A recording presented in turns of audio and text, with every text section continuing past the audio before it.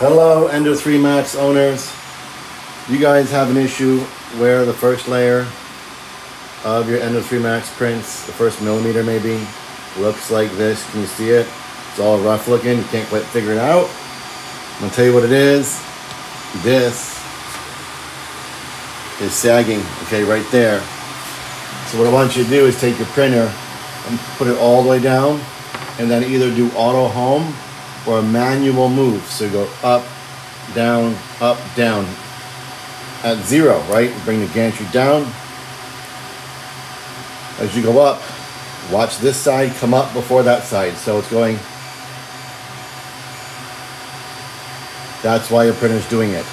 I need you to take this eccentric nut and that eccentric nut and loosen it just a little bit until this thing moves up and down together, and that'll fix your issue.